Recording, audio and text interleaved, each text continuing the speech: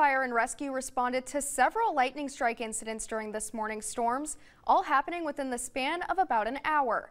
The first incident happened at 8:54 a.m. when lightning struck a house near Faulkner Drive and South 41st Street. The strike caused a hole in the roof of the house and started a small fire in the attic. LFR says the fire was mostly contained by the rain from the storm, and crews put out the remaining hot spots. Firefighters also responded to a house fire near Augusta Drive and South 90th Street at around 9:01 a.m. When they arrived, firefighters saw a small fire on the peak of the roof, which you can see in this video submitted by a viewer. The fire was quickly put out, and LFR says damage to the house was minimal and the homeowners were not displaced. The third incident happened just after 10 a.m. when a bolt of lightning struck and hit a chimney between Rockwood Lane and Rockwood Court. The strike caused minimal damage to the structure and the homeowners were not displaced. No one was injured in any of these incidents.